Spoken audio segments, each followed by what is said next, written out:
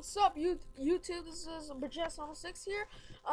This is gonna be about my Tna Lockdown review. Tna Lockdown this year was pretty good. I liked it. Especially I liked the last match, Fortune versus Immortal, and that match was pretty awesome because of the lethal lockdown, and that was the only match that had a lethal lockdown. And I think they only have one a year in that one, but I think they have more. And let me start off with Mickey James and Madison Rain. That match was pretty good. That was not that good. Mickey James just beat her really quickly, but that's okay. Mickey James, she won the TNA Knockouts Championship, and she was the first ever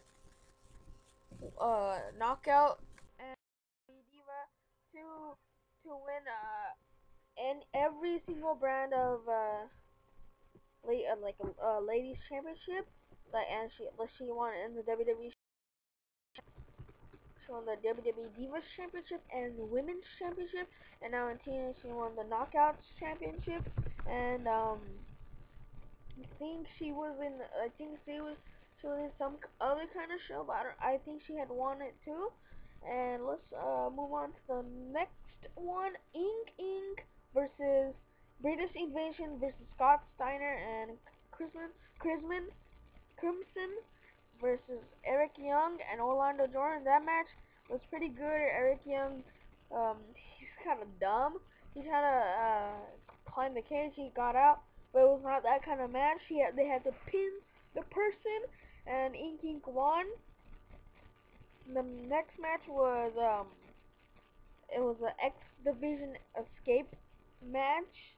It was Max Buck versus Chris Sabin versus Robbie E versus Jeremy Buck versus Amazing Red versus Brian Kendrick and versus Suicide. Eventually, Max Buck, the dumbass, won. Um, him and his smaller brother have been fighting since uh last last pay-per-view. Let's just move on to the next one. The Blueprint, Matt Morgan versus Hernandez. Eventually, Matt Morgan won. It was a pretty good match. I liked it. And the next match was, personally, I think was like really good match. Kurt Angle versus Jeff Jarrett was a 2 out of 3 falls. I think the first fall was submission. The second fall was pinfall. And the third fall, if necessary, was escaping the cage. Um, Kurt Angle won the first fall by the ankle lock, and then sorry guys, and then Jeff Jarrett won the second by pinfall, and then in the third one, Kurt Angle was about to win, but he almost got out. He just had one step to go, but Kurt Angle decided he wanted to inflict more pain on Jeff Jarrett, so then he did, but that was a bad choice because he lost because of Cameron Jarrett, the whore. I think she is a whore. Because because what do you call it? Cameron Jarrett came out. The Kurt Angle was like mostly about to escape, and then Cameron Jarrett got the steel door and like threw on Kurt Angle's head, and so then Jeff Jarrett won eventually, which sucks because I really like Kurt Angle because he's a pretty good guy. And the next match is Sting versus the World Heavyweight Champion versus Mr. Anderson or Mr. Kennedy versus Rob Van Dam.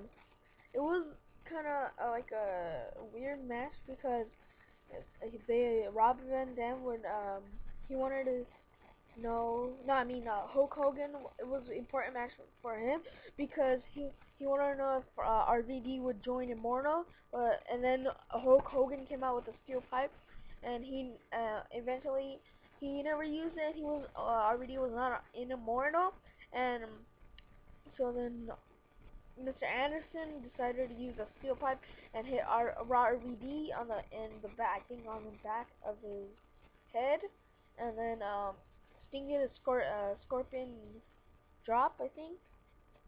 Yeah, I think yeah, that, and then sorry, and eventually Sting won, and the next match was the main event of Lethal Lockdown in a bloody barricade and out of the control Lethal Lockdown. Team Fortune with Beer Money, Kazarian, and Daniels.